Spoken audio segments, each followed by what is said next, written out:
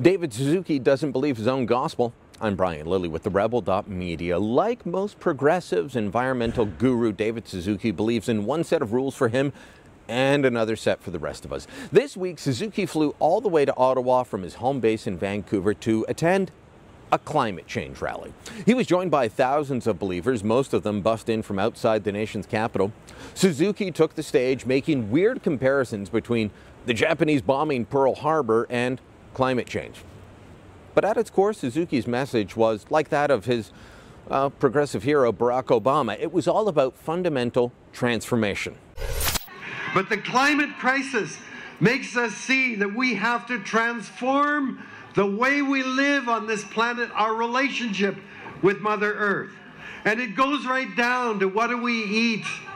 How do we move? Where do we live? The transformation in agriculture, in forestry and fisheries, in cities, in industry, in transportation. We have to commit. So Suzuki wants us to transform. He wants to transform the way we live in every way.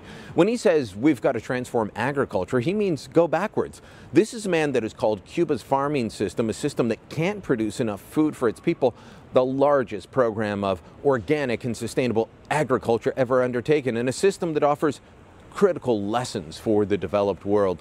He has lectured people on driving less, on flying less, and yet he shows up at a rally in Ottawa, all the way from Vancouver, speaks for just a few minutes, does the photo op, taken at the front of the protest march before slipping off and walking away as the march begins.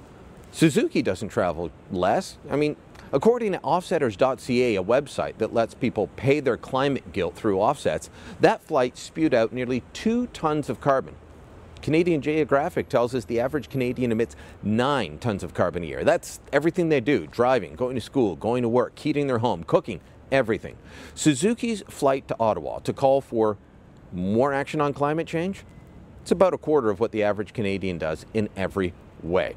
That doesn't even count his flight to Oakville, Ontario earlier this month, or his Blue Dot tour that crisscrossed the country calling for climate change action and a changing government. This man's carbon footprint is huge. He's freaking Bigfoot. And yet he lectures the rest of us to transform. And he draws thousands to hear him speak. And those thousands that came out in Ottawa, they weren't locals. They were bussed in, mostly from Montreal and other parts of Quebec. Organizers bragged that 3 out of 4 signs were in French.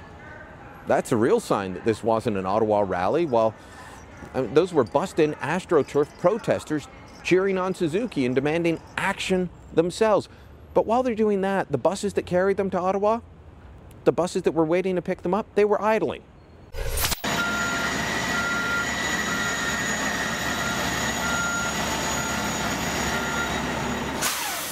All right, hear that bus, hear that roar of the engine? That's what we're hearing up and down the street. Why? Because it's a march against climate change. So you're gonna have bus after bus just idling on the street.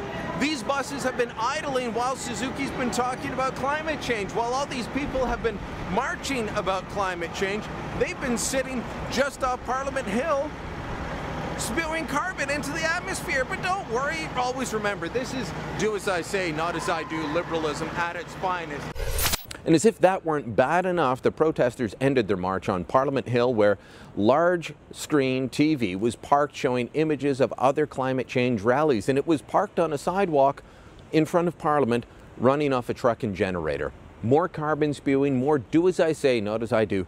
These guys preach a gospel that they don't believe in. They tell us that we've all got to change or the planet is doomed.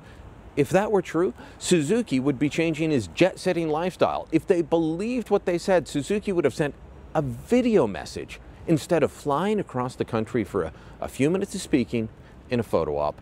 If they believed it, then those buses would have been turned off, not sitting, letting the engines idle for hours.